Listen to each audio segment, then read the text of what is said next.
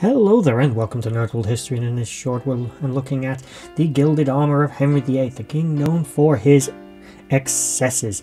This was a fully ornamental suit of armour, gilded in gold, bonded using mercury bonding methods, which, although more efficient than modern systems, are extremely toxic, as you can imagine, to the users. It was commissioned by Swiss artist Hans Holbein and was constructed at the Greenwich Armour as the main production of weapons and armour during the Tudor period in the 16th century in England, all the way up to the Civil War. Of course, Henry VIII had many suits of armour created, but none were more opulent than this particular suit of armour. You can imagine a fully gold-plated piece of armour is not overly useful in the battlefield.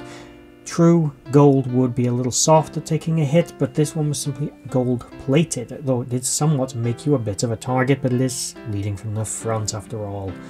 That was Henry VIII.